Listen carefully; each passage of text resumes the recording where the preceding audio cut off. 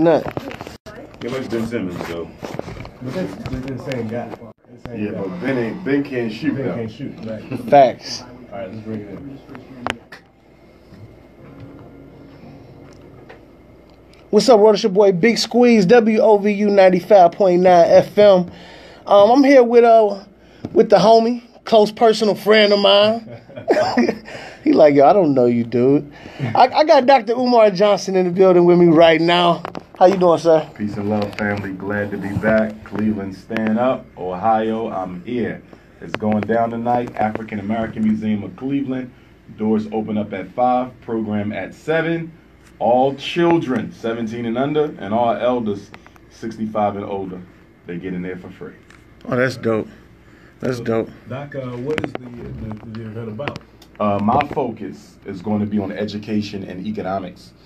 I stand on the premise that those are the two biggest areas, most important areas that we need to address as a people in order for us to bring about true political economic liberation. There's a lot of other aspects of the struggle. There's a lot of other aspects of our backwardness as a people. But if we want to start making some forward progress, we have to address economics and we have to address education. We have to address education because you have to prepare the next generation of African children in the responsibility of nation building. And you have to deal with economics because economics is the lifeblood of a people. If folks don't have food, clothing, and shelter, which can only come by way of economics, then how do you organize a people who are barely surviving? You see, another thing we need to recognize, one of the reasons why we don't have the type of loyalty that we want from our own community, our own brothers and sisters, is because economically we cannot provide them with opportunities. See, for the Chinese child, it's easy to be loyal to the Chinese community. For the Jewish child, it's easy to be loyal to the Jewish community. For the East Indian child, it's easy to be loyal to the East Indian community. Why is that? If I need a job, they're going to get me one. Mm-hmm. If I'm homeless, they're going to find me a place to live. If I'm naked, they're going to find me clothing. How often do you see a homeless European Jew? How often do you see a homeless Chinese? How often do you see a homeless East Indian? You don't, because they look out for the whole. Whereas African people, we're selfish and we're only concerned about ourselves and maybe our children, and it goes that far. Most of us do not have a collectivist identity or a collectivist consciousness. Right on. So, good segue into that question goes into my next question. So how can we as a people progress? So I know you. Oh, I don't know you, but I know you. I got you. I followed you. And so you've been preaching this stuff for a while. How can we actually move forward and actually have steps and a solution to actually do these things? Well, remember, all work that must be done for African people must be done through teamwork. Okay? It takes the group to move the body forward. There is no lone man at the top. There is no lone woman at the top. The reason we have a hard time understanding that it's going to take collaboration in order for us to get this done is because most of us have been brainwashed with the white Jesus concept, which basically says that one person can solve the problems for all of us. So we've been raised in the church, and in the church, Jesus comes, and Jesus solves everyone's problem. And because of that, most of us are looking for that black knight in shining armor to swoop in and save the entire community. And one of the reasons we love believing in the Jesus concept of a lone savior is because it absolves me of responsibility. See, as long as I think someone is coming to save black folks, I don't have to be disciplined with my spending habits. I don't have to be more responsible with my children. I don't have to sacrifice my blood, sweat, and tears to help out other black people because a lone savior is coming. And this is why black people love to prop up one leader, because he now becomes the scapegoat, the excuse, and the justification for why everyone else has not changed their political and economic behavior. Like the Barack Obama syndrome. Without question. Okay. In fact, the reason white America was able to use Barack Hussein Obama against black America was because of that very mental imbalance that we have of looking for that lone savior. If we rejected this notion that one black man is going to save 40 million black folks, Obama could have never been as successful as he was, dismissing black people and stripping from us everything that our ancestors fought for the past 150 years and giving it to the LGBT community, the multicultural community, the feminist community, and even the immigrant community. See, there's something that a lot of Obama supporters don't want to admit, but it's factual, and that is this. Up until Barack Obama, 43 presidents prior, black people were the priority minority in this country since 1619. Every president, you were the priority minority. It doesn't mean they did anything for you. It doesn't mean that they were a supporter, but they had to address you one way or the other because you were the priority minority. Every president, every governor, every mayor had to decide where they stand on the black American issue. After Barack Obama, you're no longer the priority minority. Yep. So from Donald Trump forward, black people never have to be considered at the political table because we allow one black man to take everything we fought for, give it to another population, and take our entire black agenda off the table. So Donald Trump don't have to address black folks. The next president don't have to address black folks. And it's our fault because we allow racism to use a black man to erase black people's issues off the political table. So you feel that politically black people are worse off after Obama than before Obama? Look at the statistics. Education, higher dropout. Incarceration, definitely up. Home ownership, down. Black share of the wealth of America, down. Our statistics under Barack Obama are worse than they were under George W. Bush and his father. And the reason for that is because we said, since the president is black, he don't have to do anything else but be black. That was one of the worst public proclamations we could have ever made. Even if you feel that way, you don't let white folks hear you say that. Even if you're comfortable with the president being black, you don't let the world know that this man don't have to do a damn thing for me except be black. But because you said that, they rolled back the Civil Rights Bill. Because you said that, they rolled back the Voting Rights Act. Because you said that, the set-asides for black folks, the percentages of the contracts, our membership in the unions of America, they rolled back everything on black folks during the Obama years, and they did it because they know he would do nothing about it, and they knew we would say nothing about it.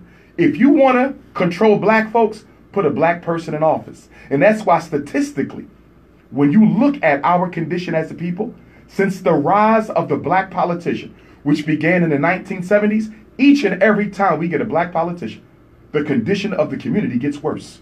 You've had a few exceptions, a Maynard Jackson in Atlanta, a Adam Clayton Powell in New York. There are few exceptions, but they are few. And the reason we do worse when we get a black face in office is because that black face, 95% of the time, was financed and controlled by white power and white money. 95% of every black politician in office is a Democrat.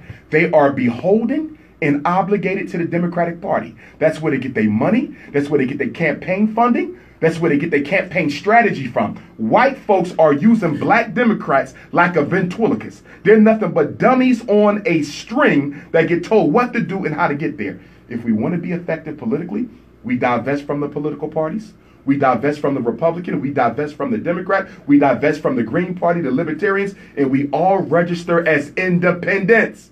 We don't need to be a part of a white party, and we don't even need a black political party. What we need is a black political union. Organized blocks of black voters who are willing to cast their vote in the direction that benefits the black community. Okay, so I guess to reframe my question. Sure. I'm just asking in regards to like the presidency, right? Yes, sir. In regards to the office itself. Yes, sir. Your argument sounds as if you're saying that now the presidency has less to black people have less to bargain at the table with. Oh, absolutely. With it. Absolutely. And I guess my question is, that argument to me sounds misleading in the way that George Bush, Clinton, you even look at Lyndon B. Johnson, JFK, even if optically black people at the table they're creating policies for black people, we all said by every statistic.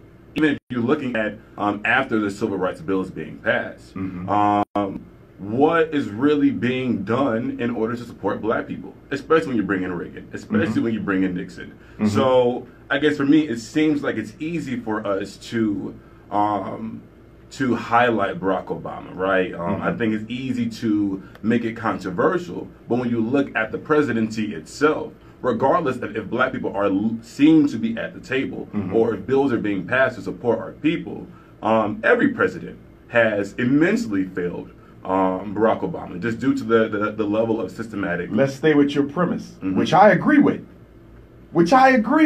So taking your premise, my question then becomes, if every president has been a dismal failure with regard to black people, which I totally agree with, the only difference with Obama is you don't even get brought up in the conversation post-Obama. Pre-Obama, you got brought up in the conversation. You don't even count no more. But staying with that premise, if you are correct, and I believe you are 100%, why did we single him out as a success story when his presidency brought nothing tangible and measurable to the black reality? Sticking with your premise, because it is correct, why was he celebrated when his presidency was no more beneficial, measurably, practically, and materialistically than the 43 that preceded him? Because isn't it embedded in the black identity that we are all aware that we are given very little, and we make the most out of what we're given? I think that. So you're making the assumption that Obama was a gift to black folks? No, I'm making the assumption that Barack Obama was black and he was given what we all get, which is a little bit of nothing, and you make a little bit of something out of a little bit of nothing. And what did we make? What was the little bit of something we made out of that little bit of nothing? I think even if you bring up, let's say, police brutality, right? So did we get any large overarching policy? No. We ain't asking for large and overarching. Did you get any policy against police brutality under Barack Obama? I think we got a level. Name one act. Hold on. Wait. Okay. I think we got a level of leadership. I think that one, if we're looking at policy, we're looking at the congressional, the Congress, Senate. No, we're dealing with the executive branch. We ain't dealing with Congress. We're dealing with the president. I'm saying policy, right? We're looking at legislation. Yes, we're looking at the president. What did he introduce with regard to police brutality? Give me one bill. He introduced Eric Holder. He introduced... No. Eric Holder was the attorney general who resigned from office because he did not agree with Obama's lackluster approach to police genocide. Holder quit because Obama was too weak on it. That's why Holder left. He said, you're not going to use me to be the scapegoat for why you're not doing anything about these innocent, defenseless black folks being murdered. So I'm asking you to give me a bill. And I'm asking you for that. And this is not need. No. We're not arguing, brother. We are conversating. Okay. You understand me? You're my brother. I got a question for you. I want you to give me one bill. I don't care if they got. But I told you. I'm not looking at overarching policy. Okay, so you're admitting a bill is an overarching policy. Anything? No, it's not overarching. Okay, overarching through the system. Yes or no? Did Barack Obama introduce any legislation to hold police accountable for the innocent murder of black folks? Yes or no? No, he did not. Thank you. But he did introduce a law to protect police. And I'm trying to bring it down so we can. So we can. I want to continue this. I really do. Okay. So let me just jump in real quick. I got a question. Sure. What do you think is the single most negative thing that's influencing our community? Like the single most thing that's stopping us from being great? I would say the biggest thing, I'm going to give you two, that keep black people checkmated in the quicksand of progress is number one, unsubstantiated hope or belief in a promise changed that never comes. What was Obama's campaign slogan? Hope we can believe in. Change we can believe in. So Obama held you checkmated, handcuffed psychologically. For 8 years, delivered you nothing. You know why we don't move anywhere? Because every president, every governor, every mayor, every state rep, every U.S. rep who comes into office, black or white, tells us, if you be patient, I'm working for you, black folks. And we believe it. And then their 8 years is up. Someone else come in and say the same thing. So we've been waiting and hoping since 1968, the year they killed King. Here we are over 60 years later. Excuse me, this is the 50th anniversary, mind you. This is the 50th anniversary. This last month was the 50th anniversary of King's assassination. And because of that empty hope, we don't get anywhere because we keep on waiting for an external force to deliver change. That's number one. The other part is the self-hatred.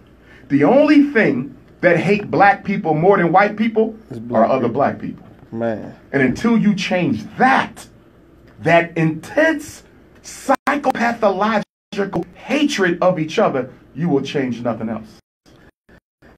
Can you explain to me why knowing the root of a problem is as important as knowing the solution? The reason you must know the root is because if your conceptualization of the problem is incorrect, all your solutions are worthless.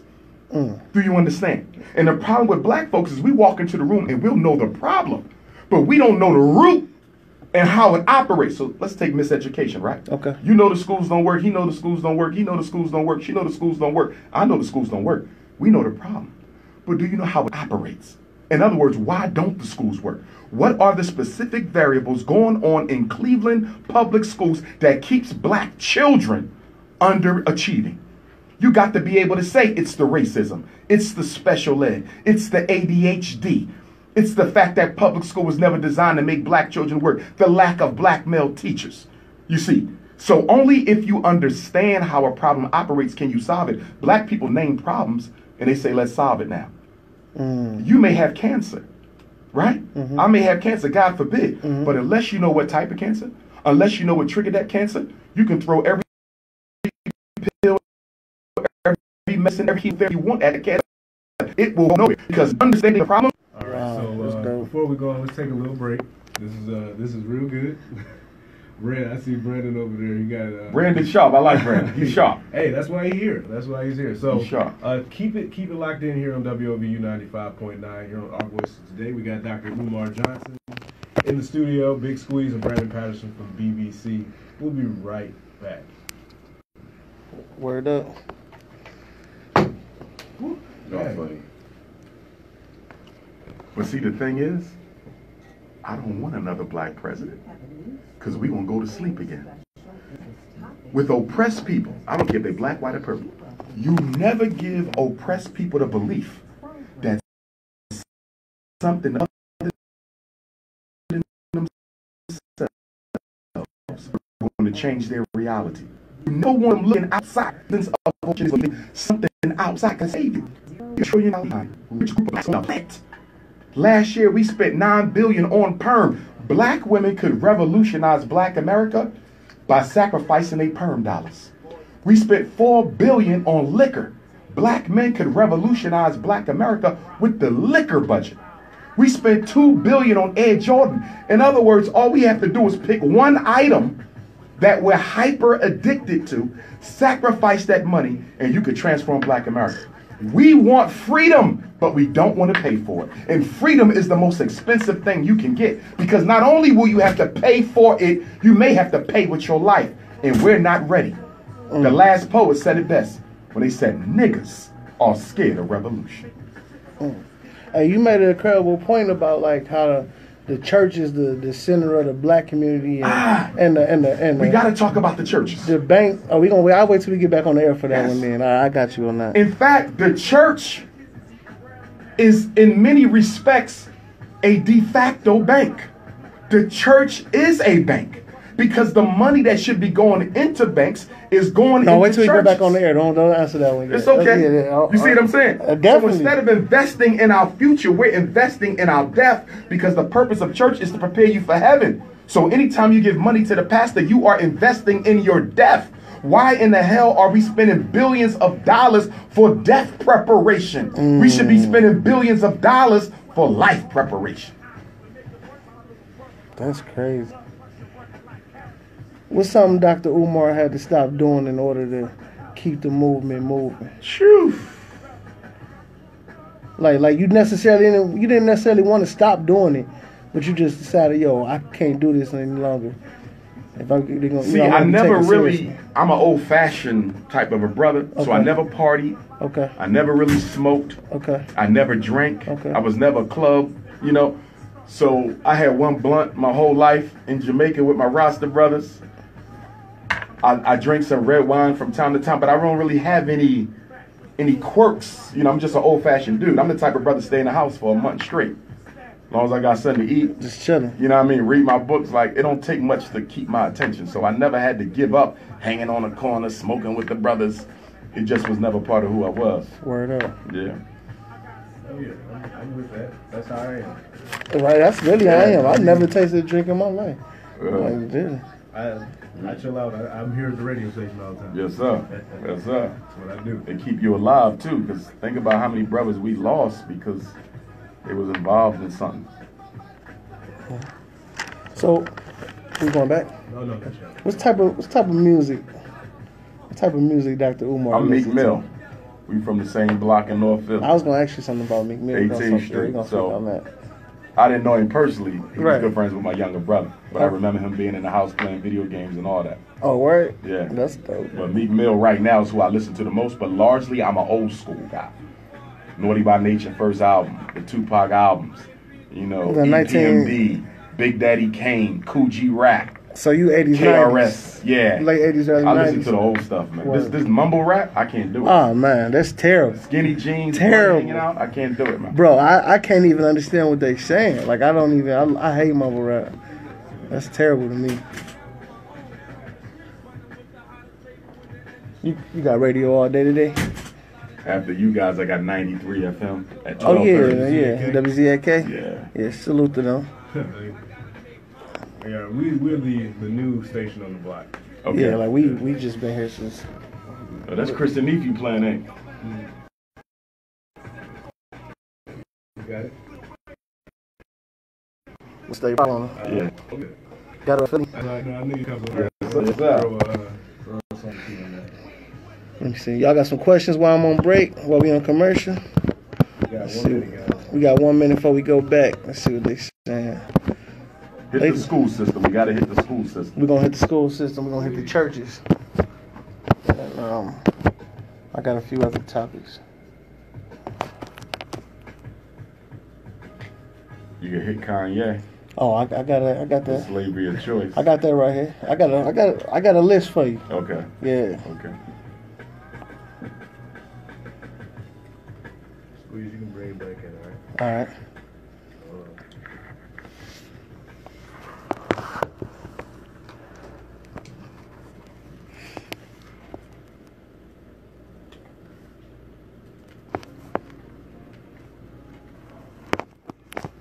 We back, WOVU 95.9 FM, Our Voices Today.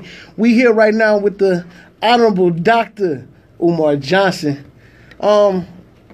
Back to our discussion. We were talking some good stuff before we went to commercial break. I got you. And I just want to pick up where we left off, basically. Yes, sir. Okay, so I want to ask you a question about the churches.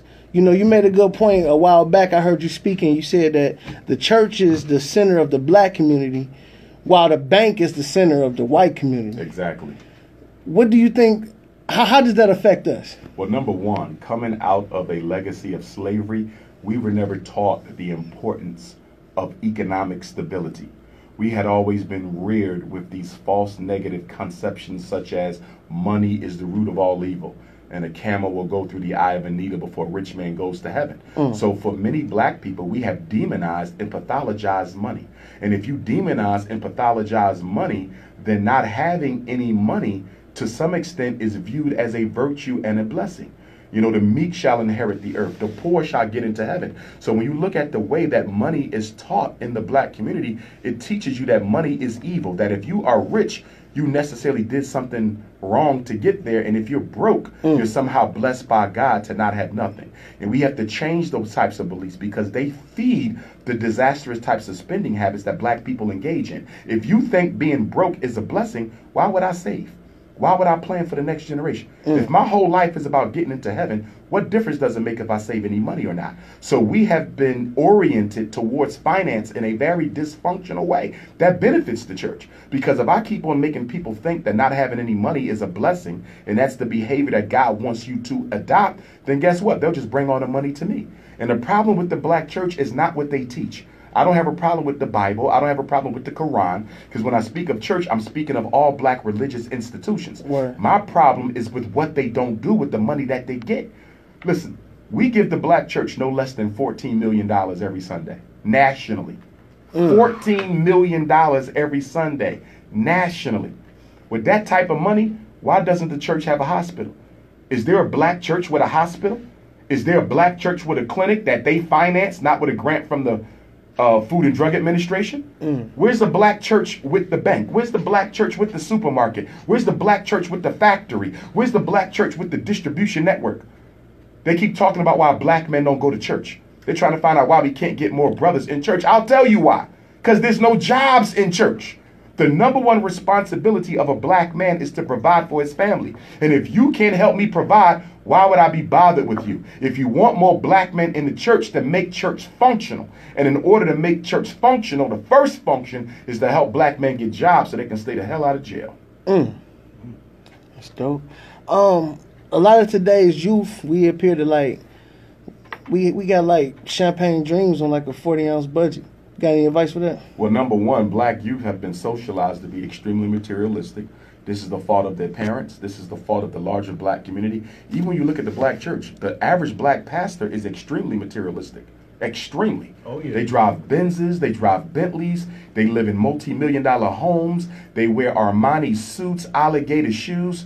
So how are you preaching to the meek when you yourself are not meek?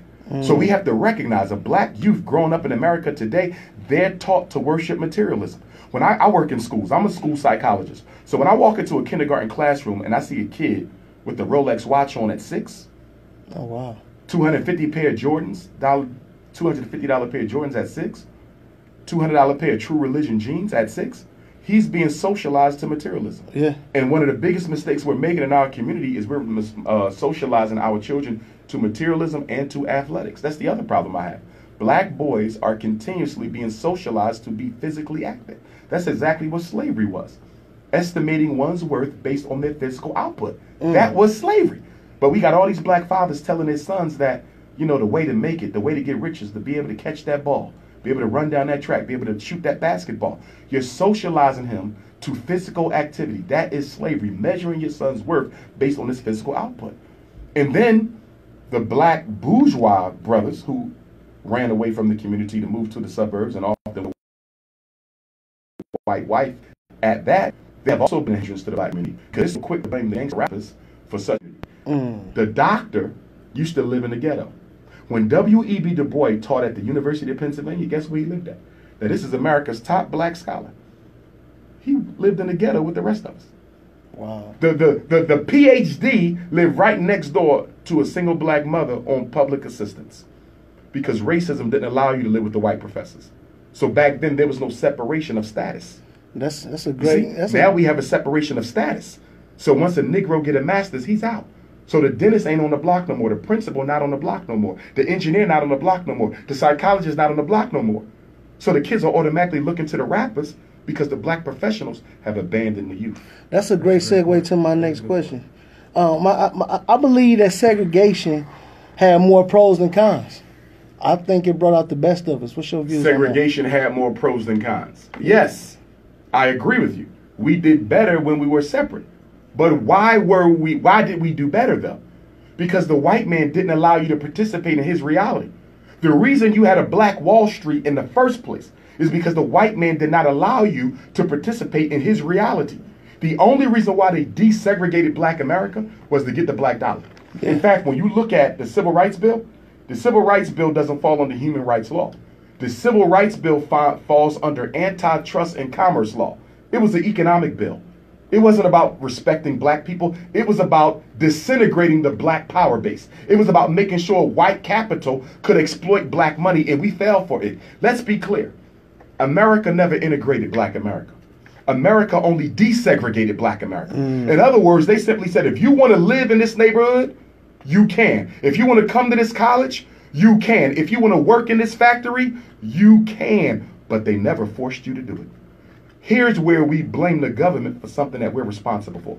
The government never said, give up your private black public schools. The government never said give up your private black hospitals. The government never said give up your private black supermarkets. So because they allowed us to be They with allowed them, us. They we decided we didn't need our own anymore. We couldn't wait for white folks to give us a chance to be with them. Wow. You understand? Yeah. We couldn't wait for white folks to give us a chance to be with them. What's one of the biggest topics trending now?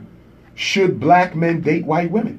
Now, I dealt with this on Roland Martin. Hold on, because you jumping into my question. But stay with it, though. All right. The black man's fetish for the white woman is probably the best example that we can show you how much we are in love with our oppressor. Okay, let me just speak on it then, because that was my next question. That's like basically the only thing I disagree with you on, too. You said if a black man marries a white woman. That's right.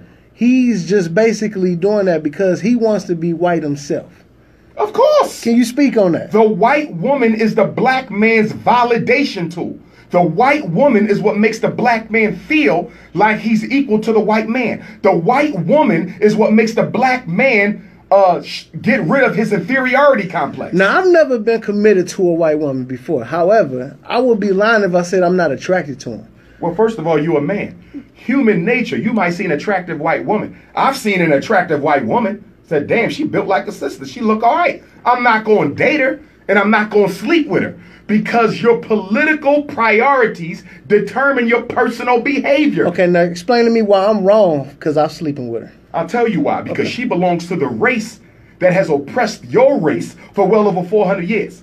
Why do I want to sleep, marry, cohabitate, or bring children in this world with a member of the race that is responsible for my people's place in this planet? So if I'm pro-black, am I anti-white? No. Being pro-black has nothing to do with being anti-white. But the reason people think that when you're pro-black, you're anti-white is because white nationalism includes racism and bigotry. When a white person says, I'm a white nationalist, an aspect of white ideology dictates that if you for white, you hate black. White nationalism is a racist ideology. Pan-African nationalism isn't racist at all. We say the white man can do whatever he want to do, but we're going to do what's best for us. We say African family first. It is the ultimate contradiction for a black man to say, I am for my people. Childish Gambino included. Childish Gambino, I don't give a damn how many videos you make about racism in America. When you're done making that video, you take your ass home to a white woman, and that's who you sleep with. So you're not loyal to us. You're not committed to us. You are faking the funk. A real black man will be with a black woman. I seen him say, point blank. I seen him say that he couldn't be with a white woman. What you mean he couldn't be with a white woman? I seen him in the interview say that he's not with a white woman, that he got children with the white woman. I understand. I'm just telling you what this was just like a week ago. He said he has to be with someone who's racist like him, who he can talk to, who understands the problems he feels. So why he got babies with the white girl? This is a quote from Childish Gambino. But he got the baby with the white girl. It's all over the internet. I can't explain that. You only got the babies with the white girl? I seen them with a white girl. This is a good segue, because we were talking in the break. I wanted to talk about Kanye a little bit. Yeah, that was my next one. Right, Yeah, okay. do All right, Kanye West recently said a bunch of interesting things, all right? I personally disagree with some of them, but one thing I did agree with was the free thinking aspect of it. What do you think about that? He said that America needs to be more independent in their thinking. They need to have more free thinkers. Okay, we need more free thinkers. So then my question for Kanye West, if you're such a free thinker, why is your hair dyed blonde? If you're such a free thinker, why are you an African woman? If you're such a free thinker, what in hell have you done in Chicago hometown as a millionaire? See, my issue is Kanye West needs to manifest what he's talking about. But see, I've always had an issue with black entertainers being our spokespersons. Are you aware we're the only people whose entertainers are their spokespersons? You never see Seinfeld. Seinfeld was one of the most popular American shows ever. Yeah. He was probably the top Jewish comedian. He was never the spokesperson for European Jews. Facts. We're the only people whose athletes and entertainers are our spokespersons, which is ironic. Why? Because the black athlete and the black entertainer is normally the most coonish member of the community. Their whole life is dictated by white folks. Okay. When we looked at Colin Kaepernick protest, okay, which I think was probably one of the most cowardly incidents in the black community, in which I saw Ray Lewis, Deion Sanders, who was my favorite football player, act like coon. Act like coon when asked what Kanye did. They say a brother did a job. Because black folks, you know what they said? Oh, he made a mistake. He should apologize. Michael Vick said he should cut his hair so he can be more appealing. These are the biggest, strongest black men in the community, and they're also the most cowardly. Wow. So wait, so going back to the Kanye and Childish. So you take a black man who is with a white woman. Can black men who are married to or have babies with white women do good for the black community? Can a black man who is married to or have babies with a white woman do good? They can do some good, but they can never be part of the ultimate good because they're part of the ultimate problem. Love of one's oppressor. So Kanye and Childish Gambino, they might come build an institution for the community. They might do some charitable event for the community. But at the end of the day, they're not ready to say that all white people are racist because they're sleeping with them. And in order for black people to come out of our quagmire, we must all be able to admit unapologetically that all white people are racist. Because as long as you make an exception, you allow infiltration into the movement. They can be of some good, they can never be of ultimate good. So if they can do some good, when we're looking at like the levels of goodness, then where do we as black people say, okay, Childish Gambino, you can offer something good to us? Do we reject what he's offering? If Childish Gambino wants to do something in the hood, you let him do it. You never stop any black person from doing something that's useful. But when we go into a meeting room like this and we're about to strategize how we about to take over the politics of Cleveland, we're about to strategize how we're going to corner the hotel market in Cleveland. We're about to strategize how we're going to take over the produce industry in Cleveland. When we strategize about how we're going to take over the shellfish market in the state of Ohio, Childish Gambino can't be there. Why? Kanye can't be there. Why? Because Pillow Talk is a mother. And when they go home at night, they sleep on a bed with a member of the enemy's camp. And in that free speech, and while they digging up in her white stale cookies, they're going to release some of the secrets that we discussed in this meeting. And that's why they can never be part of the ultimate good. Choose who you want to stand with. We got to stop letting black people think you can talk black and live white. The struggle is not part-time. This is a full-time struggle. But what we want to do is spend 8 hours with black folks with the fist up, and then we want to spend the other 18 hours with white folks sleeping with them. Not at all. You are with us or you are against us. There is no middle ground. So what you're saying is that there is no, what I'm hearing from that is that if we're looking at the table, we're looking at the strategy, that there is no value in Childish Gambino or in a Kanye West. No, there's some value. But here's the question. The value isn't great. Let me tell you the biggest problem we got in the black community right now: unmarried single black mothers. That's one of our biggest problems. The black woman is less likely to get married than any other woman in America. So if you want to fix the family, fix the nation, fix the community, you got to do something about that situation. Word up. So Childish Gambino walks into a room with 100 black boys. 100 black boys with a white wife. How in the hell does he tell them that they have an obligation to black women when he doesn't even demonstrate an obligation to black women? You see, it's deeper than his superficial charity. It goes to what you represent and what type of example you're making for other black boys. Are you married? Not married. I will be. I have 2 beautiful daughters, 16 and 7. So if the family is the greatest unit, right? It's the greatest unit. And if we are role models and leading by example, and if we have to sacrifice, right, wouldn't that be... And I guess I don't want to ask. No, go ahead, my brother. Throw it out. That's what we're here for. I assume you're, middle-ish age. Yes, sir. Why hasn't that been the sacrifice that you have made? The reason I'm not married yet is because, number one, the Lord didn't show me the queen for me before this responsibility came on the international level. I always say every day that if I could ask God 2 things, my ancestors 2 things. Number one, why didn't you give me a wife before you gave me this responsibility? And why didn't you give me a team of people I could trust? If I had a wife and a team of people I could trust, I know for a fact I'd be eons further than where I am now. I know a wife is necessary in order for me to complete my mission. She's essential, but I must choose her carefully now, because being an international personality, the women who I meet are more interested in what I am than who I am. They don't want the struggle. They want the Facebook pictures. They want the limelight. They want to sit at the dinners. They want to travel around. But they don't want the sweat and the tears. They don't want the arrest. They don't want worrying about the FBI manipulating your success. They don't want none of that. They want the bourgeois aspect of being Dr. Umar. They don't want the struggle of being Brother Ifa Tunde. And because I'm only getting married one time, won't be no divorces for me. I'm getting married one time. And so I'm going to take my time in choosing my queen. I will not rush it. I will not rush it. But isn't that the same argument that a Kanye West would state? No, because Kanye is married to a non-African cracker. Okay? He has committed himself to a woman who ain't black. And hear me out. Oh, and man. Obviously, I do not know Kanye. I'm not in his You know brain. Kim Kardashian, don't you? Do you know who Kim Kardashian But is? what I'm saying is that, All right, then. thinking of a Kanye West, I would assume that he would make a similar argument of the fact that the people who he, attracts. I think a lot of black men say that, oh, I got this money, I got this, these black women around me. I think that we Brother, I'm a try to get PhD. people. I work with white women every day. I went to school with them. White women are very attracted to me. Yes, they are. I even get emails from white women saying, I wish you would consider because I would love to be your queen. You understand?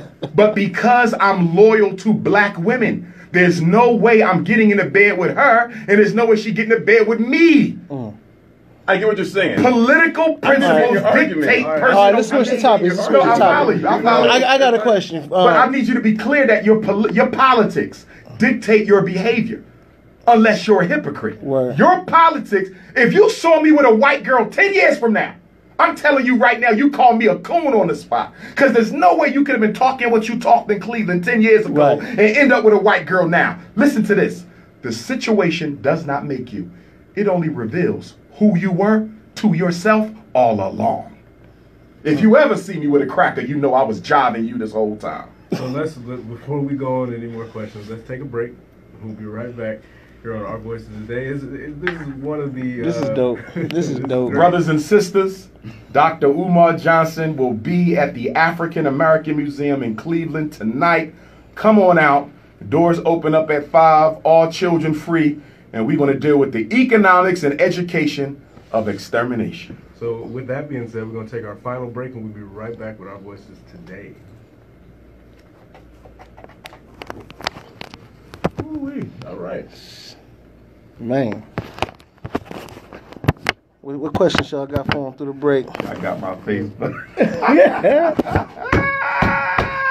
Man, you got my page. I got my page. Oh, man. Yes, indeed. Dr. Umar, this is Jeremy Boone. Peace and love, brother Jeremy. How we doing there? I'm good, man. I'm a big fan. Good Garvey Day to you. He hosts our sports show here at WVU. Okay. 4th and Inches.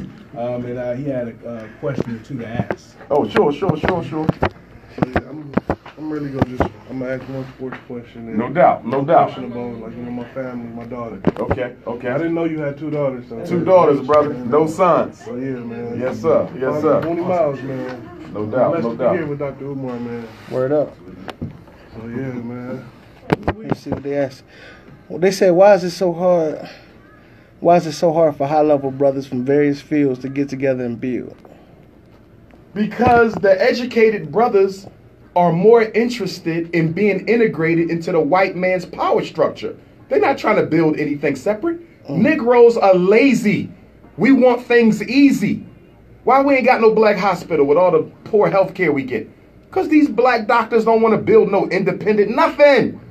Why we ain't got no independent black schools? We got a couple, but not as many as we need with all these black educators out here. Because all we want to do is cherry pick the white man's reality and then complain about it when it doesn't suit our purposes.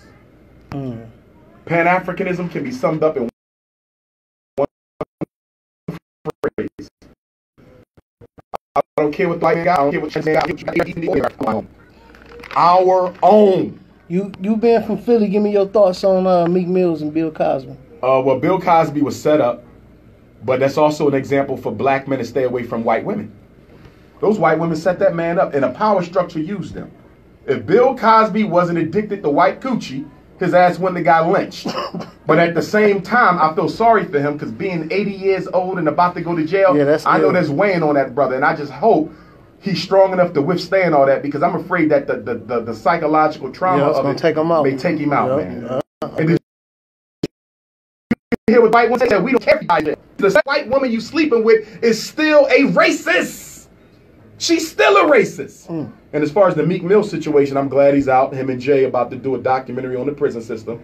I just want Meek to stay sharp, because it looks like they're using the power structure. Robert Kraft, owner of the Patriots, and all these white celebrities gathering around Meek Mill.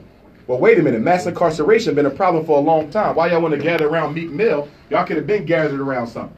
So I just want Meek Mill not to be co-opted by the white power structure. Because to me, it looks like they're trying to keep him from the brothers on the street, so he can't be a part of a true criminal justice revolution. All right. So do you think Bill Cosby isn't guilty? I believe Bill Cosby may be guilty of some of the things that they claim. He's not guilty of all of those things. Most of it is lies. In fact, one of them is lied under oath. Another one was even caught. A woman testified that she said, she told her that if you falsely accuse a celebrity, you can get rich quick. Here's the question you got to ask yourself. Why does it benefit a white woman to wait 15, 40, in some cases 50 years to snitch a black male celebrity? You benefit from white privilege. He suffers from white racism. You could have destroyed Bill Cosby in his prime, and you waited 40 years to tell on him. Give me a break. You got two. Give me a break. They crushed Bill Cosby because he wanted to buy NBC. That's what that was about. There you go, white coochie. Can't leave it alone. Bill Cosby, Kanye, and Childish Gambino, white coochie lovers. All right. All right, and we're back with Our Voices today here on WOVU 95.9 FM, and we have a couple more things to go before the hour is up. We brought in Jeremy Boone from Fourth and Inches. You can hear that show every Monday, Wednesday, and Friday at 2 o'clock. 2:30, excuse me. And it's live, all right? So Jeremy had a couple questions for the good doctor here in the studio right now. Jeremy, go ahead and do your thing. Well, first I want to say thank you for having me on, Gio. Man, I appreciate being here with you. I'm honored to be here with Dr. Umar Johnson. The honor is mine, brother. Man, you kind of touched on it earlier about the Kaepernick situation. Yes.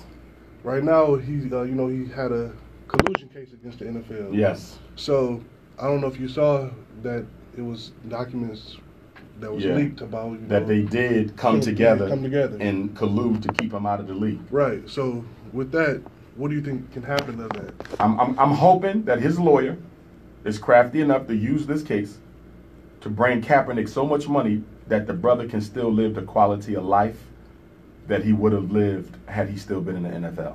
So I'm just hoping he can be compensated financially for the loss. So at this point, you think he's done trying to play football? Not yet, but it looks like they're pretty adamant about not letting him in. And it's not about Kaepernick. It's about everybody after Kaepernick. Right? The white man uses individual black people to send a message to the rest. Bill Cosby's case wasn't really about Bill Cosby. It was about any rich black man who think he's going to buy any major institution in America. Kaepernick's case was about any black athlete thinking you're stronger than the system of the NFL and NBA yourself. It exposes the myth of the strong black athlete. There is no strong black athlete. All of them are in bed with the white power structure. Whoever makes it can take it. Okay. Next question I have for you is about my daughter. You told me you had two daughters yourself. Yes. And basically, in the inner city community, we had a problem with single moms, like you said. Yes. Single moms having multiple child fathers. Yes. And me raising a daughter, and and seeing she growing up seeing these things with women having multiple fathers. So it's just like it's common, like it's embedded in them. So they see it. So it's something that they all automatically think is right. How can I teach my daughter like these things aren't right? I'm raising a queen, a princess. The two most important things that a father can do is, number one, give their daughter the example of how a black man is supposed to treat them, so when she becomes an adult, she has a standard that she'll never depart from. And number two, to make sure your daughter has supreme self-confidence. by constantly reassuring her, constantly telling her how much you love her, constantly spending time with her, constantly letting her know that you might have made a mistake this time, but you can correct it tomorrow. If we give our daughters supreme self-confidence and the example of what a black man is supposed to be, those two things in and of itself will serve as a protector against her ever falling game to the hustle of any brother who don't have good intentions for her. We have to be the example. It's not what we tell them, it's what we show them. We have to show our daughters that they are queens. We can't just tell them that they are queens. But the reason why we have so many girls having babies as teenagers is because their father wasn't there to do that for them. Teenage pregnancy is not about sex. Teenage pregnancy is about fatherlessness. Teenage pregnancy is about girls who still craves the father's validation. Every girl needs their father to put them on a pedestal. And when the father's not there to put the girl on the pedestal, she will find any Negro to do what daddy never did. That's deep, man. Yeah, that's so Big Squeeze, you got the last word before we go out? All right, let's got a few quick questions, man. I want to touch on these. A few months ago, you were faced with some fines for, the lack of a psychology license. Can you speak on that? Yes, sir. January the 8th, I had to stand trial, state of Pennsylvania, before the State Board of Psychology. I was accused of practicing psychology without a license.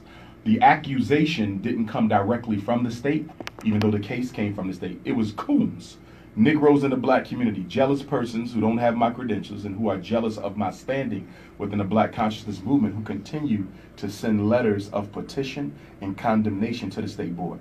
So we had a hearing, which should have never took place. And the reason the hearing was totally bogus is because in the state of Pennsylvania, if you are a certified school psychologist, which I am, you can practice privately without a license. That's the law. Right. If you are a certified school psychologist, and if you saw the case, I spoke that. I don't think they knew I knew my rights, though. Right. I can practice privately because I'm certified. I never presumed. So you see the way? Well, let me tell you what happened. So about 2 weeks ago, I received the order from the hearing officer. Her order was to dismiss the case because it was frivolous. It was unfounded. But she don't have the final say. Guess who has the final say? The State Board of Psychology, who were not present at the hearing. So even though the hearing officer said John's not guilty, they still let him kill. So I'm waiting for the final decision from the State Board of Psychology. So what does that mean for you? It means I would never be able to earn my license. Which doesn't really bother me because most of my work is in the schools with children. Private anyway. So you say, well, Doc, if you had your license, what could you do that you're not doing now? I could work privately with adults, and I could bill the insurance for the fee. I could work privately with adults anyway as a life coach. I know. Follow me? So it really don't hurt what I'm trying to do. We're running a long time, so I got one last question. Sure. I see the situation with Mr. Boyce Watkins and with Mr. Tariq and the shade and the situation. Do you want to speak on that? I don't want to get you too hyped. No. I ain't got no problem with them. I just don't want my name coming out their mouth. I don't speak on nobody. You've never heard me disrespect or speak on anybody. Even if I think you a fraud, I don't speak on you. Those situations came about because they spoke on me in a negative way. I mind my business. Anytime you ever see me have beef, it's because somebody is speaking on me in a negative way. Listen, do your hustle. I'm not bothering y'all brothers. Do your hustle. Do you regret doing Hidden Colors? I don't regret it. Why? Because positive information for the people is positive information for the people. Do you think that people see you as a fraud now? How they gonna see me as a fraud? I save more black children than any person in America. I'm just saying because the accusations against you got Tariq saying the things he's saying, and you got he ain't got no credentials. Facts, but you got the situation with the the fees you just had to pay for the. But I won the case. I'm just saying. Do you think in the eyes of the public, people look at you as a fraud? It depends. If they're looking at the facts, how can you see me as a fraud? You follow me? Yeah, I see what you're saying, for sure. I'm the #1 black school psychologist in American history. If I died today or tomorrow, no name will go higher than mine in that. Word up. I've saved more black kids from prison, from special ed, from ADHD medicine. I've rescued more black parents. You understand? So if you look at my work, forget the YouTube, forget the Facebook, forget the Instagram. The problem is we live in a social network generation. Yeah, I agree and with what that. they don't see don't count. But most of my work is not on social network because as a psychologist, your work is private. I can't run around and tell you I stopped them from committing suicide. I can't run around and tell you I saved them from getting a divorce. I can't run around and tell you that I stopped them from taking another brother's life. I can't tell you that I'm the reason that kid over there went back to school.